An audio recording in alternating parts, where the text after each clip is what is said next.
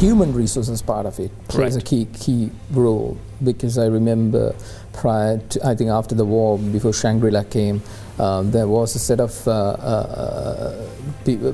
people who came to this country to check and see what kind of services hotels provide in Sri Lanka, and they understood that it was not up to the international standard, the 4-star, the 5-star, which internationally is claimed is not provided here, despite the fact that we keep calling them 5-star hotels or not. And they had to completely rethink how we get people here. We can't import people from abroad. We had to get these resources done. How does that address into creating more investor confidence? Because when an investor is looking at, he will be looking at the human resources part of it. If he has to bring people from abroad, that's a costly matter. Yeah. But then again, if he can't find the right people to do the right thing, the expertise, what kind of impact does that have? Mahieash, I think that was perhaps quite true in 2009, because when the war was, after the war, if you look at the tourist arrival, it was about 200,000, 300,000, if I remember right. Now it's about 2.4 billion in 2018. There's a tenfold increase. Many new hotels have come in, many new chains have come in and trained the people and all that. But I think you hit a very important point, because a country like ours, an island like ours, which we don't have like India and Bangladesh and Pakistan, we have 1.3 billion people, 180 million or 220 million people. Our strengths, we have to play for our strengths. So we have one of the highest educated workforce, or youth who are highly literate, 100% literacy, almost 70–80% computer literacy now, with almost 100% digital literacy.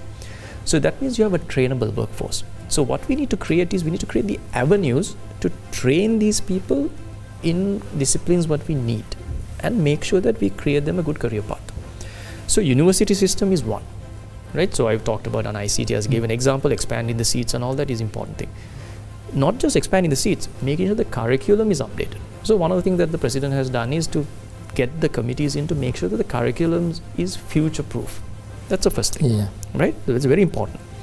Secondly, that is the new talent pool. What is the existing talent who has not been employed, gainfully employed, right? Otherwise everyone's lining up for a government job, right? So the question is then retooling them. Right? There was a program that was started last year to say that, okay, any arts or language graduate, you can take a 2-year program to be skilled as an IT graduate. So that's another mechanism.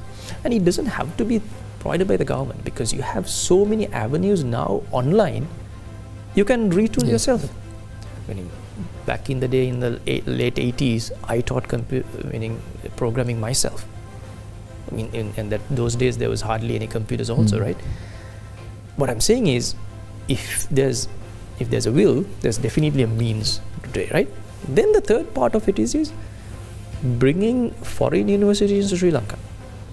If you look at the last March, when I put down kind of a framework and I discussed with the president in terms of how you double the GDP in the next 10 years and what are a couple of things that we need to do in orchestration point of view, I looked and say, like, from a BOI point of view, at least need 4–5 private universities coming in, because we have 12,000 to 15,000 people going abroad to study. They can study here and then they can go for the last year. What disciplines mainly? So mainly it's the sciences, that's what matters. Let's leave medical at the point, and the technology point of view, because if you want to move from somewhat of a manufacturing to a service level economy, you need to get the technology part very right. Then the last part is the VTA and the youth vocational training, and that is really critical. So I think there was a lot of effort that put by then VTA chairman Damita Wickramasinghe and the new chairman as well, to make sure that you introduce the right programs, right curriculum, and build that talent pool. And we also don't have a mechanism, like if you look at Australia, you can go to you call TAFE, right? You can do vocational training. At a certain point, you can come back to the university system and further study. We need to also create that. We need to think progressively, because talent, we need to allow the talent to migrate up and bring in efficiency, so that we get more output from a certain amount of people.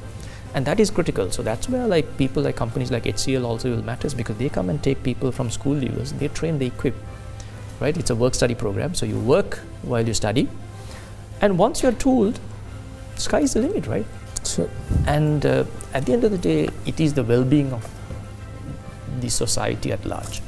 So that's what I think. If you look at the education system that way, we will get to that point.